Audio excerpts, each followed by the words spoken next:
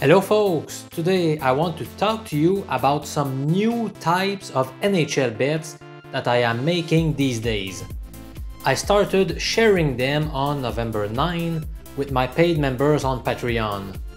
It concerns player proposition bets about the number of shots on goal by certain players. The lines posted by sportsbooks sometimes turn out to be pretty inaccurate, and we can take advantage of them. Do you want a good hockey pick by Professor MJ? Let me give you an example. Today, Friday, November 19, I am betting Pierre-Luc Dubois from the Winnipeg Jets over 2.5 shots on goal. The best odds I have seen online are plus 115 with the DraftKings Sportsbook, while other bookies have a line between plus 105 and plus 112 in American format.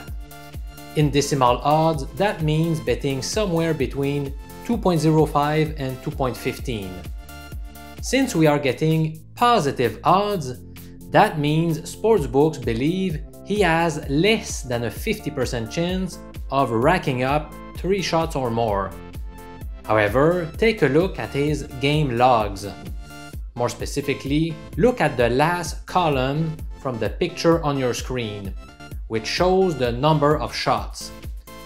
As you can see, he exceeded 2.5 shots in 7 of his past 8 games. What happens is he had a slow start to his season, and the sportsbooks are slow to pick up the sudden improvement he has shown in that department.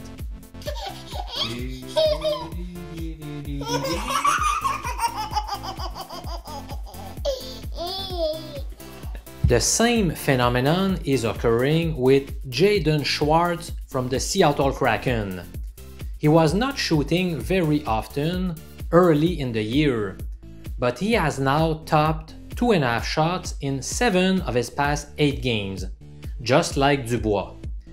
Again, the bookies are slow to realize the change that has occurred, and the odds on the over are as high as plus 140 in American format with the Bet365 Sportsbook.